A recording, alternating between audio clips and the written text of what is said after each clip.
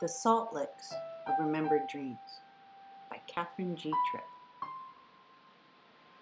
Brilliant, crazy, creative but self-destructive, you know her. Her breath comes out like broken chess pieces, all their strategic importance gone, like the dust on an abandoned game board. Sweat and crevices pooled in the matted hair behind her neck. Soaked through, she is imagining the pillow stains. They are salt licks of remembered dreams. Sleep is always hard to come by. Searching for the owner's manual. There must be some instructions for nights like this. Elusive Mr. Sandman, furtive, dispelled from the shadows by the light required to write. This time, for sure, when the light is extinguished, this time, he won't be coy. Random thoughts swirl and spin in the eddies of your mind, hard to catch, hard to ban. They flit or hunker down, looping like audio tape, repeating like that scratch on your favorite record that jumps the needle, retracing the same lyric over and over.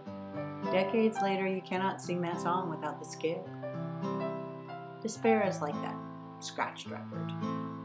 You have to get up and lift the arm of the phonograph and place the needle past the crack. Love that record, songs of your youth. Happiness was just there, skittering briefly through neural pathways like mercury without the poison.